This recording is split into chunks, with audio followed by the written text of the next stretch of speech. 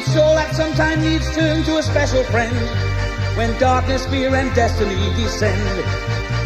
And so it was for William the Conqueror.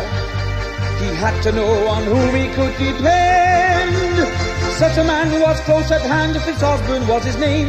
He fought beside the Conqueror and now his prize was claimed. But Wales wasn't Hastings, and to fight that fierce race he had to build a stronghold in a very special place. Follow me to chepstow, follow me, march down the border trail.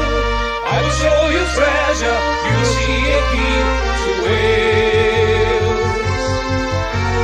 Follow me to chepstow, follow me, high above the winding Wye, on a great big castle built of stone, the first of its kind.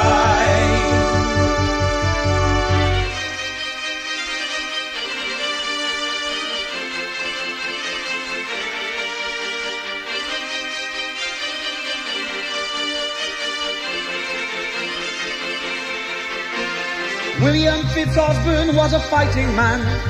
He fought his final battle in the distant fields of France, but he left a priceless treasure that tells of different times. That treasure was a castle, now that castle's yours and mine. As sandal passed through fingers, so castles pass through hands. Great halls have lords and kings secure, so they could hold new lands.